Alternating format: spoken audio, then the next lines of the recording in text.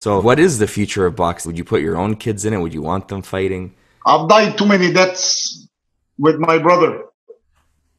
Watching him, being there, you know, the anxiety, the stomach turning like this, the nerve wracking, you know, the gray hair in my beard. Look.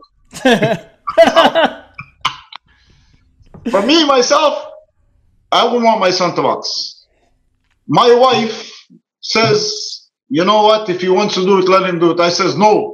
At the end of the day, if he wanted to do it and he was serious enough to do it and he's not playing around just to say, you know, I want to box because my father was a boxer. You have to be serious about this thing. That's why Manny went far in this thing, and that's why I think I went far, because that's all I did. I mean, when I went to school, I played basketball for high school, but 99% of the time, I was always in the boxing business. That's it. Today, there's too many things. There's too many gadgets.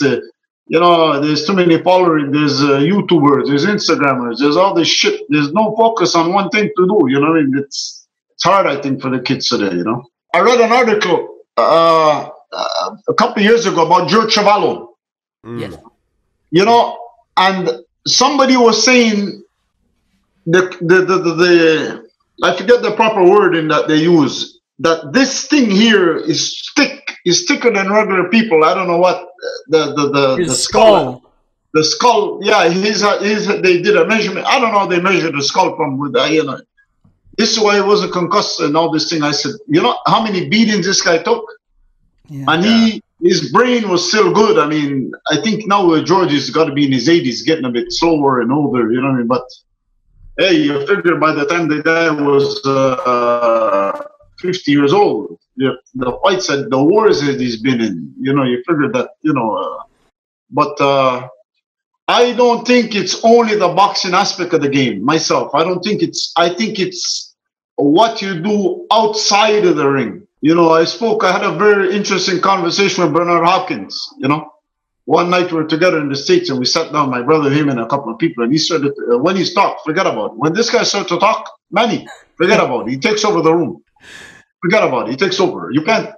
Bernard Hopkins is the former middleweight champion, undisputed middleweight champion of the world, right? Absolutely, absolutely.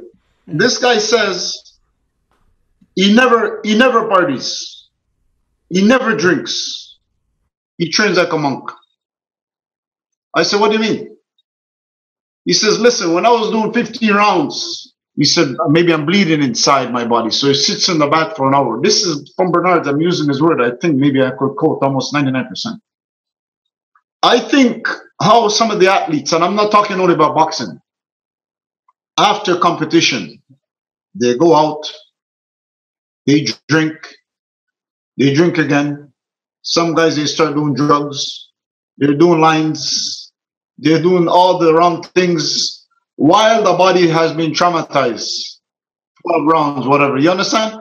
And I think this thing has a huge effect on athletes, especially boxers. I believe this 100%. And you know what? You know, like Manny said to me the other day, he said, Howard, you're still the same. I live a clean life. I try to live a clean life. I'm not involved in these kind of things, and you know, I try to be like like that. Like a monk. I wouldn't say a monk, because I do have a few glasses of wine here and there, but you know, I'm not involved in any other things. You know, I'm home. I'm in bed at night at 10:30. You know. Jerry Trimble. Yeah, Jerry Trimble was a bad motherfucker. Golden Boy. That's what they call Atlanta's Jerry Trimble. He hails from Vancouver, British Columbia.